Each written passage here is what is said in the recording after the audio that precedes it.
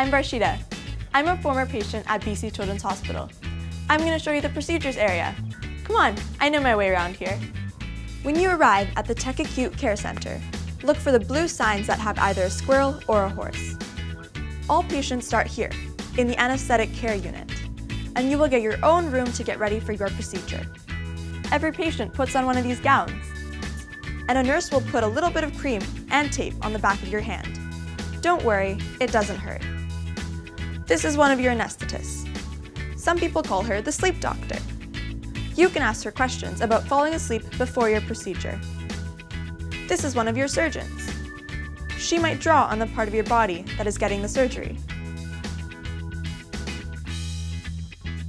And this is a child life specialist. They help you find activities and play with you. The child life specialists are a lot of fun. If you want to bring your favorite stuffy or blanket with you for the procedure, that's okay.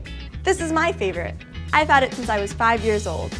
When it's your turn to have a procedure, a nurse will go with you. In most cases, you can have a parent or other adult come along too. This is what it looks like in the room where you will have your procedure done. It's a big room and it's full of equipment and people.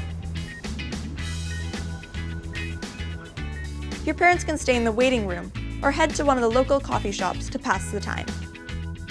When you wake up after your procedure, you'll be back in the anesthetic care unit, and your parent or other caregiver can join you here.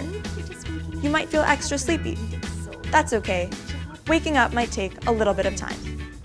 The nurse will give you water if you want, and a popsicle. Thank you. When you're ready to go home, a doctor or nurse will answer all your questions. You might even get to sit in a wheelchair when you're leaving the building. I hope this tour was helpful for you.